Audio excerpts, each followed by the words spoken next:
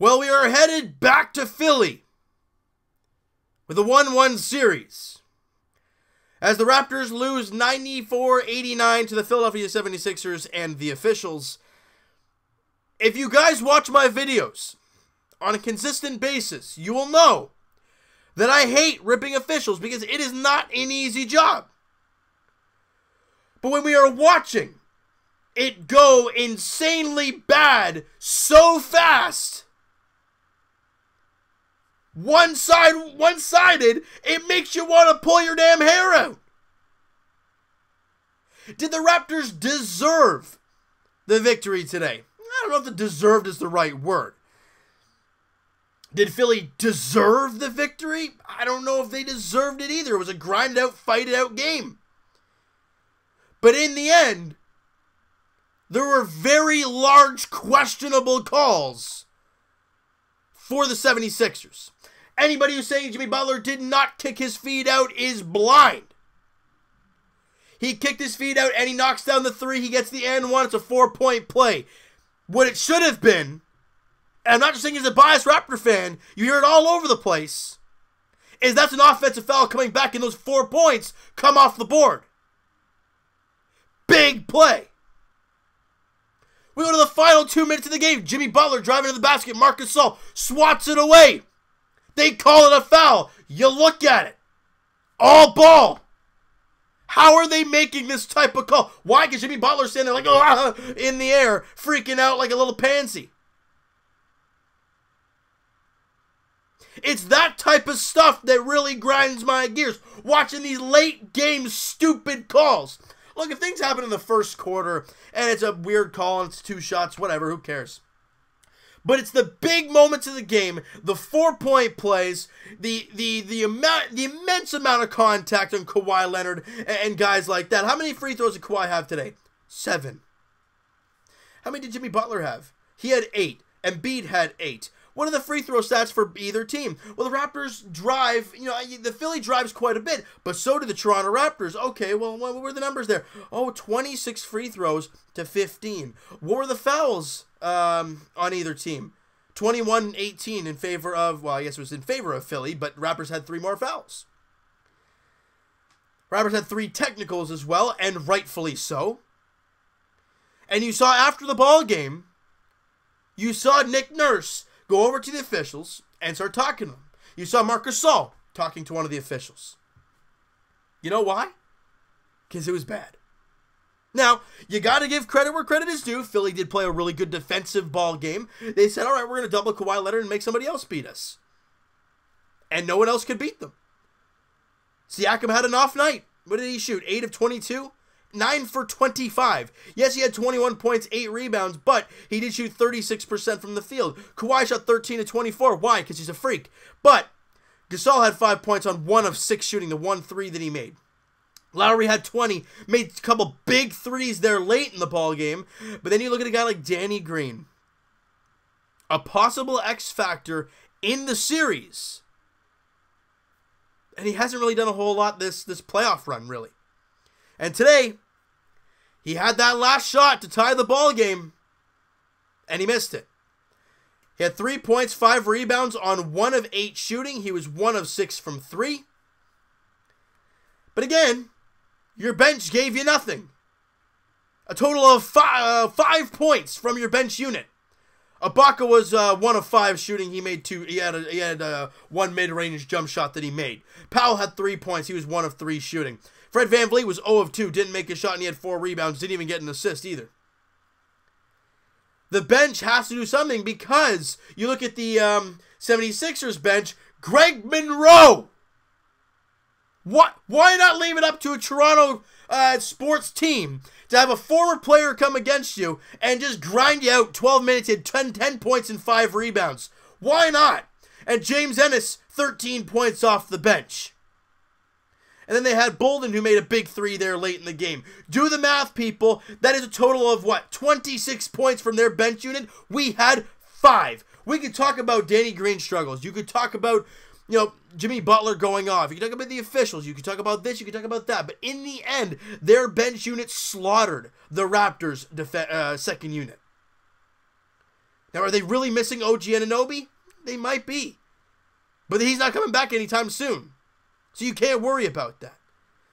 But for the first time in quite a while here, the Raptors shoot the ball horrendously. Now, and you only lost by 5 points. I mean, ideally 3. The last 2 points was on the foul at the end of the ballgame. But you shot 36%. You only shot 27% from 3. And you only lost by 3 points. I know the 2 points were the free throws. Sure, let's just say 5 points because people are going to get angry otherwise. So, am I worried?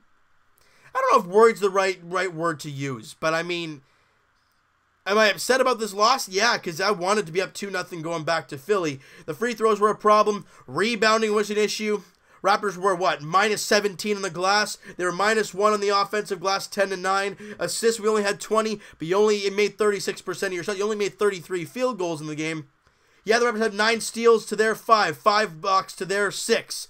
We only had 9 turnovers in the game. They had 18. But the problem was you weren't making those turnovers count, and a lot of those turnovers by the 76ers were dead ball turnovers. So it really wasn't the Raptors getting stops and getting out and run. They just weren't themselves tonight. I think we can all agree on that. Watching, where is he here? Watching Pascal go 9 of 25. Not used to seeing that. Gasol 1 of 6. Lowry 7 for 17. Danny Green 1 of 8. You're not used to seeing those guys, because let me go through the percentages here. Pascal 36%, Marc Gasol 16%, Lowry 41%, and Danny Green 12% from the field. Those aren't numbers we're used to seeing. Now, are we expecting a better performance out of this team again in Philly? Yeah, problem. That ruckus crowd is going to be loud. Their team is going to be jacked up, ready to go. And they just took away home court for the Toronto Raptors. So if the Raptors to gain that back, you got to win one of these 2 games in Philly. Is it doable? Yes. Will they do it? You make your shots, you're going to win these games. Now, it's great to see the defense continue to do what it's done, though. You hold the Philadelphia 76ers to under 100. So since game 1 against Orlando, the Raptors have not given up over 100 points. Even in that game, you only gave up 104. But for this team moving forward, you need, and I mean need, guys like Danny Green, Fred VanVleet, Serge Ibaka, Norman Powell, more or less the bench unit, and you throw Danny Green in there, to make shots. Period. Kawhi's going to do his thing. He had 35 tonight, 7 rebounds, 6 assists on 13 of 24 shooting. He had to take 10 threes. He was 3 of 10, 6 of 7 from the line. He had a steal in the ball game. He was incredible. But nobody else shot 50% from the field. That's a problem. I'm happy the defense played as good as it did. I'm happy this team did not quit, and they fought till the very end, and it was just that close. You had that shot by Danny Green right in the final 20 seconds of the game to tie it at least, but he missed it. Actually, I think it was less than 20 seconds. It was in the dying seconds of the game. So it sucks. It really does. And does it suck to see the officials do what they did tonight? Yeah. But in the end, guys, there's nothing we can do now. Philly won game 2. Fine. They played pretty damn good defense. They made their shots when they needed to. And Jimmy Butler was damn good. But another common denominator is that Joel Embiid against Marc Gasol has really had issues. Except for that last shot in the ball game where he had that nice little spin move, but he was in space and he was able to drive on Marc Gasol, which is kind of tough to defend no matter who you are. But whenever Serge Ibaka was guarding Joel Embiid, it was an issue. He was jumping. Look, I'll pay to watch Joel Embiid shoot threes. And you keep him out from the paint and you keep him from driving, I'm totally cool with that. But Serge, stay down. There's a big issue early in the ballgame. You forced Marc Gasol to play 35 minutes because you could not play Serge in those minutes because, Joel Embiid was just ripping them apart. And James, look, their bench unit was incredible. And that's the big reason of why they won that ballgame. Because when our bench unit was out against their bench unit, we couldn't get anything going. Plain and simple, guys. It was a rough game. Right from the get-go, the Raptors weren't shooting the ball well, and it kind of continued the rest of the ball game. But it happens. You know, I hate to say it, and I hate to say that it's in playoff time, but it does happen. Teams do have their slow stretches. Now, for the Toronto Raptors, you look forward now. Because looking back does nothing but bad. I mean, unless you're going to look at tape and try and improve on it. But other than that, it's not a great ball game. The next game is on Thursday night in Philly. 8 p.m. tip-off. That is a big game for the Toronto Raptors. And this team needs to come out and shoot the rock well. You do that, the Raptors defense will do their thing. But offensively, they got to get in a groove. They got to make their wide open looks and get back to what they were doing in Game 1 in the previous series. Just make your wide open looks, fellas. You know the crowd's going to be all over you. You know what, Joel Embiid, he's going to make a big shot and he's going to taunt everybody because that's just what he does. Just play your game. Make your wide open looks. And you're going to win then. But, no, obviously easier said than done, because if it was easy, they would have done it tonight. And that did not happen. Alright, so you know what, guys? That is going to do it for this one. If you guys enjoyed this video and you enjoyed the ball game overall, it was entertaining, but it sucked the ending. Hit that like button, I do appreciate that. Hit the subscribe button if you guys have not already. Comment down below your thoughts on the game, the officiating, the way this game played out for the Raptors. And are you worried after a ball game like this? Do you think to yourself, well, you know, it's just a tough shooting night for the Raptors. We'll get back at it on Thursday in Philly. If that's your philosophy, great. And I'm here with you, because that's the way we have to think, or else you're going to dwell on it and go insane. I want to hear your guys' thoughts on this game. Who'd you like? Who'd you not like in today's game? I thought Pascal was forcing up way too many shots. But, again, it happens, and you know, those are shots he usually makes, though. So I'm not really gonna get upset with him for that, because those are shots he usually makes.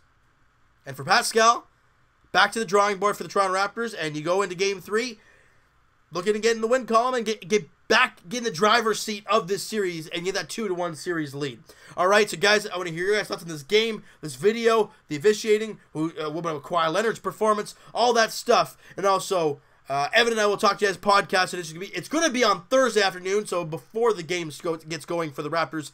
Thursday afternoon podcast edition. Links are in the description for the podcast channel and for the podcast itself on iTunes. Twitter is also down below. Follow up, send me a DM.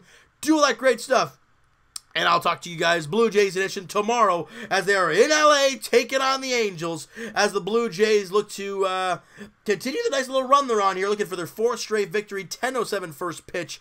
They're in LA. Clay Buchholz versus Griffin Canning. I think he's in his major league debut there as the Jays start that 3-game set in LA. And as for the Toronto Raptors, Game 3 of this Round 2 matchup, this conference semifinals against the Philadelphia 76ers, resumes on Thursday night, 8 p.m. tip-off there in Philly. And for the Raptors, you kind of come ready to play. Come out of the gate flying. That's what Philly did. And you just couldn't come back. I mean, you didn't get much help from the officials, but they didn't play well nonetheless. You got to come out flying there on Thursday night in Philly. All right? So thank you guys so much for listening and watching. I hope you guys enjoyed this video. We'll talk to you guys then.